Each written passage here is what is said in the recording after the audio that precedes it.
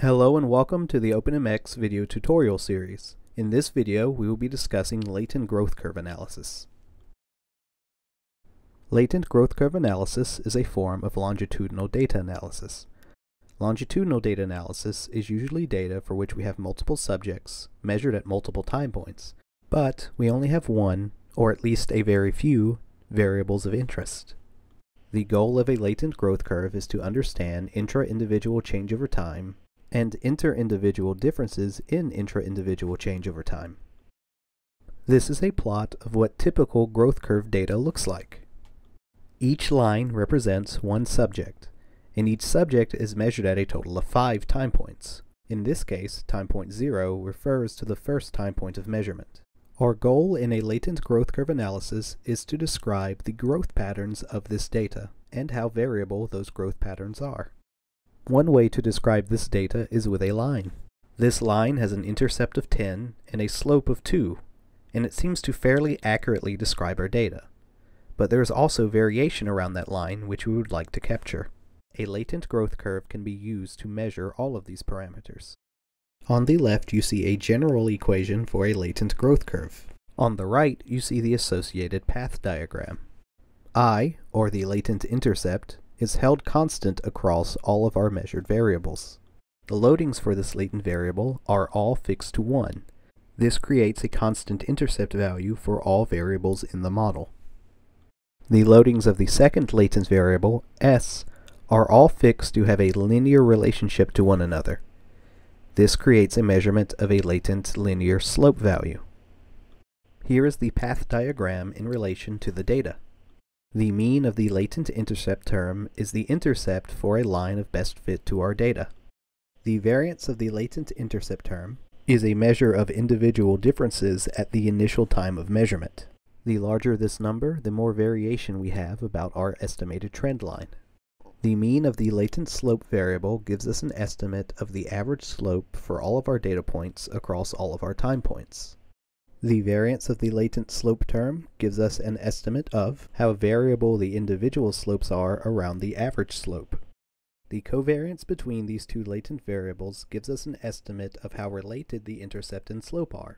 For positive covariance, high intercepts also have high slopes. For negative covariance, high intercepts tend to have lower slopes. Now let's create this model in OpenMx. First, we load OpenMx with the library function, and then we read in and inspect our data. As you can see, we have one variable measured at 5 time points. Next, we specify the names of our manifest variables and latent variables. You will notice that the latent variables here are I and s for the latent intercept and latent slope values.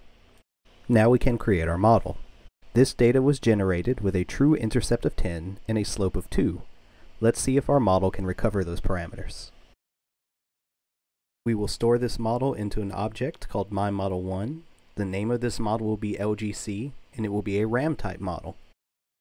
Our manifest vars are our manifest variables, and our latent vars are our latent variables. The first path argument creates all of these single-headed arrows from our intercept term to our manifest variables. You will notice that the values in this path are fixed by setting free equal to false, and all values are equal to 1.